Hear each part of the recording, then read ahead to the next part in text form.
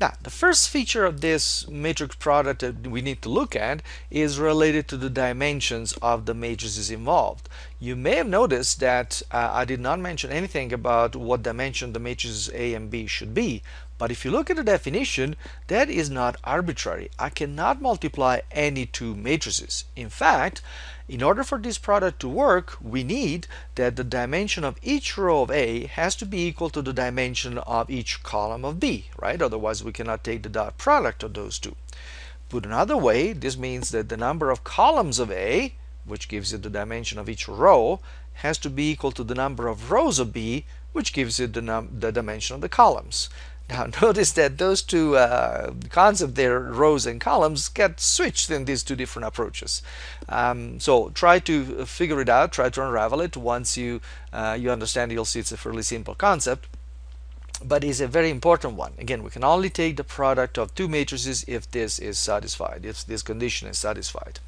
Let me show it to you in a yet different way that probably is easier than any of these two formal definitions or formal statements I've given you. So the product matrix, we're going to do that by figuring out what the product matrix will look like. Okay, so let's say that we have a matrix A, and this matrix is of dimensions m times n. So that means m rows and n columns.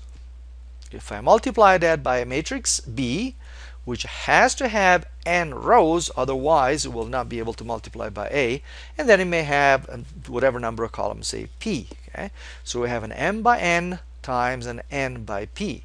Well, the n's in the middle basically get cancelled through the operation of the dot product, gets annihilated, and therefore what we end up with for the product matrix is a matrix of dimension, what's left, m times p.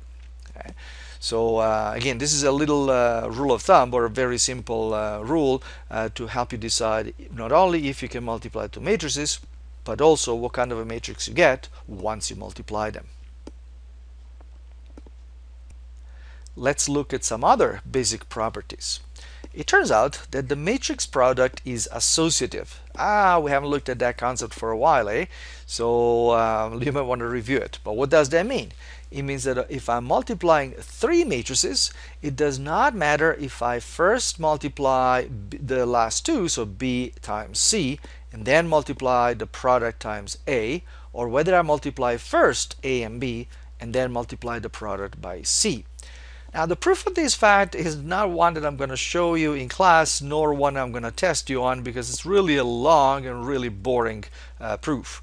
What you may want to do is just check that it actually happens for 2 by 2 matrices, which is the simplest case. There's only 4 elements, and so the quantities involved are not really that threatening. But in fact, it turns out that this property is true in general. It is also true that the matrix product is distributive. You may have forgotten what that means as well. Well, remember, distributive pretty much means foiling. Okay? So what that means is that if I have a matrix A and I want to multiply by the sum of B and C, well, that's the same thing as multiplying A by B and A by C and then adding them up. Okay? Now you may want to check that in fact the dimensions of all the matrices involved work both on the left and on the right. Okay? But in fact that is true. Not only I can do it on this side, but of course there is distributivity on the other side. Once again, the proof is pretty long and tedious, does not really tell us very much, and so we're going to leave it alone. You may want to check it for 2 by 2 matrices. Now, here is the really important thing about matrix product. And that is that unlike the product of two regular real numbers, or even unlike the dot product, matrix product is not always commutative. Now, do you remember what that means? It means that if I change the order of the multiplication of the product, I may not get the same answer. Okay? Sometimes I will. For some situations, the product of two matrices will be the same, whether I write it as AB or as BA, but not in general. To convince you, here is a simple counterexample. Remember, to prove that something is not true in general, all I have to give is a counterexample. Well, try computing the product of those two matrices. This could be a very good basic exercise to see if you understand how this product works out. So pause and compute it on your own. Done? Okay, do you get this? All right.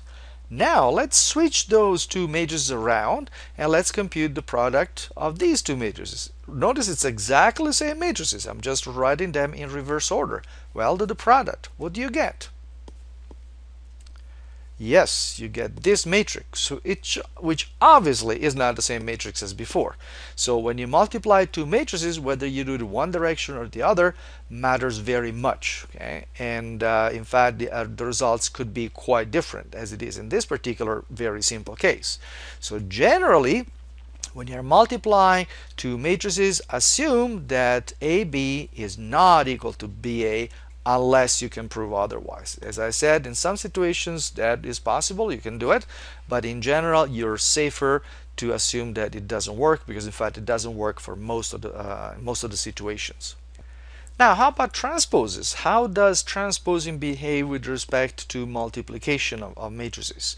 Well, it turns out that for the transpose of a product, it is actually equal to the product of the transposes. Let's look at this statement here. What I'm saying is that if I first multiply A and B and then transpose the product, that's the same thing as taking the transpose of A and B and then multiplying them together. Did you notice that I was being wishy-washy what I just said? Remember that the product of two matrices is not commutative, so I have to be careful in the order in which I multiply them. What this statement is saying is that if I want to compute the transpose of a product of two matrices A, B, A times B, yes, I can compute the transpose of each of them and then multiplying those two transposes, but I have to do it in the reverse order. So AB transpose is the same thing as B transpose times A transpose. Again, remember that the order does matter very much, and we have to be very, very careful about it.